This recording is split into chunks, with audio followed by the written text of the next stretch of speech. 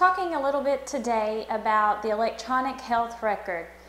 The Healthcare Information and Management Systems Society defines an electronic health record as a secure, real-time, point-of-care, patient-centric information resource for clinicians.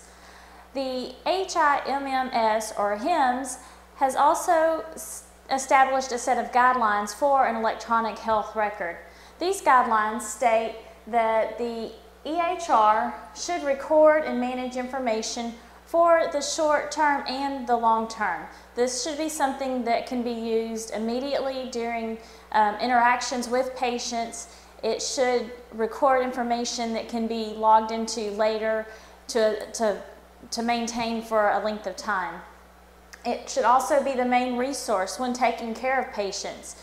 Care providers should be able to go directly to this electronic health record and document in real time as they take care of the patient. It is also should be useful in evidence-based care planning. Evidence-based care is very important in today's healthcare as far as being up to date with the latest standards.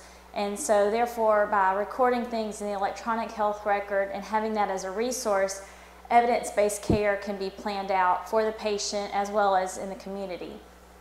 There are other things, important aspects of the electronic health record. It helps in quality improvement. It's also useful for billing. It's very useful in risk management, utilization review, and resource planning. So the electronic health record is very useful in all aspects and can tie in all aspects of healthcare today. Since it's computerized, the clinicians are assured that the EHR information is up to date and relevant for patients and research protocols. So the electronic health record is what the clinician should be using. It's real time. It should record information for the short term that's stored also for long-term use, to be able to pull up a history on a patient and go from there with patient care. It should be what's immediately accessible and used during the patient interaction.